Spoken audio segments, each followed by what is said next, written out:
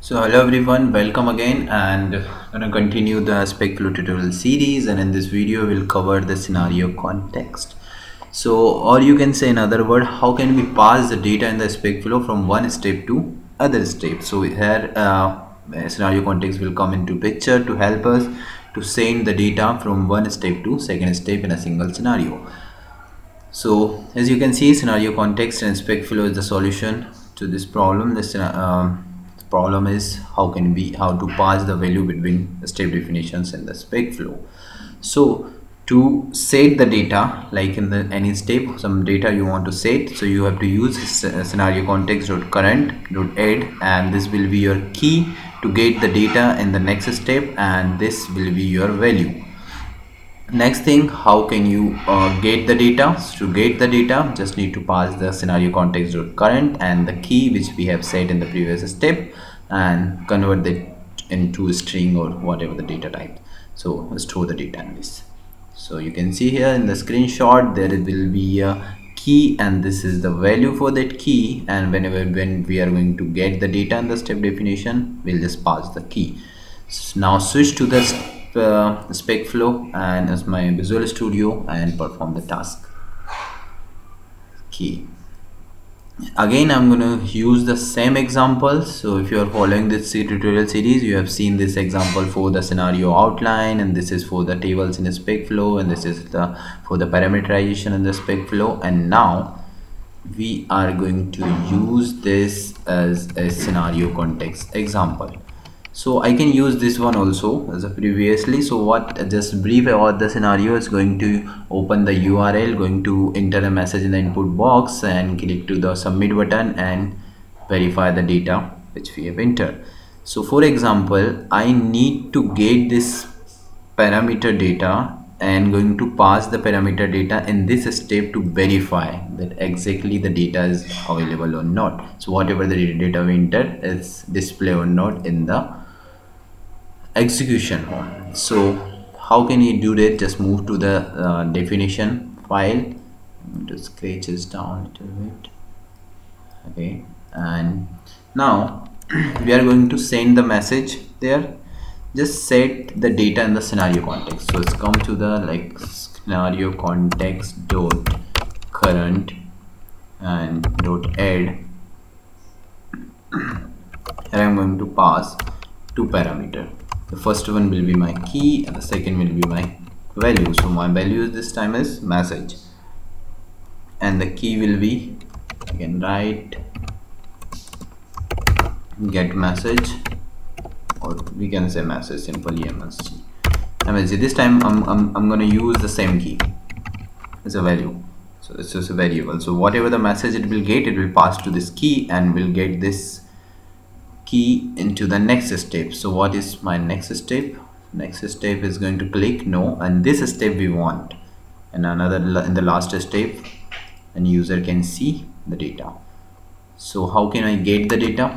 So you can again create a scenario context dot current and need to pass the key here. So my key was message, I guess, MSC in a small.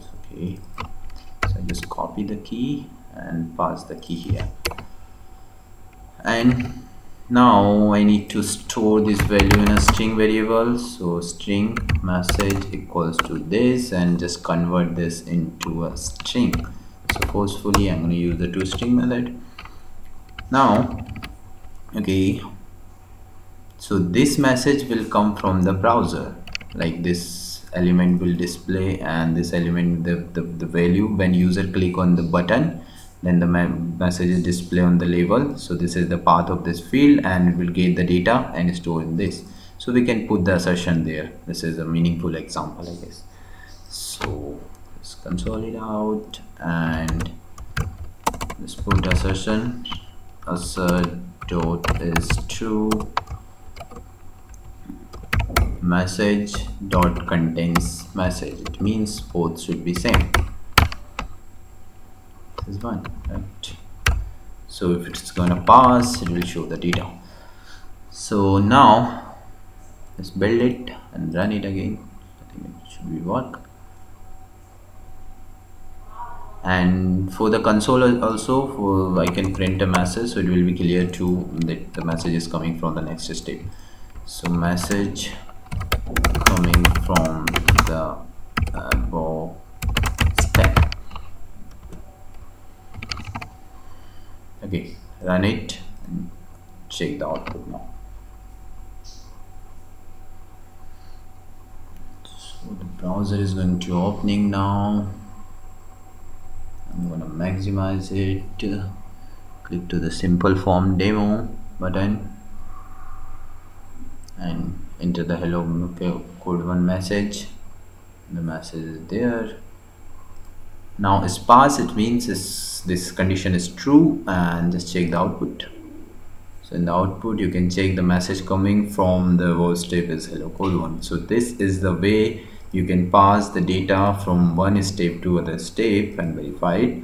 And this is called the scenario context in Specflow, and we'll provide the link in the description box for this article, so you can read this thing in a detail. And in the next video we'll cover some more interesting topic about the Specflow. I think I have covered maximum topic which is really needful. From the advanced level we can go with like report generation. How can we import the extend integrate the extend report, we can generate the report, and how the most important the hooks implement in the BDD. So how can we implement the bit? The hooks will be the real time example of to solve the problem that on the every execution we are getting the new browser. If I run the bunch of test cases, like suite of the test cases, then the browser will open multiple times. Like whenever the new test case will run, the new browser will open. So we'll implement this thing in the hooks. So we'll use some text, like some NUnit text over there, like before suite, before after test case, or before test case.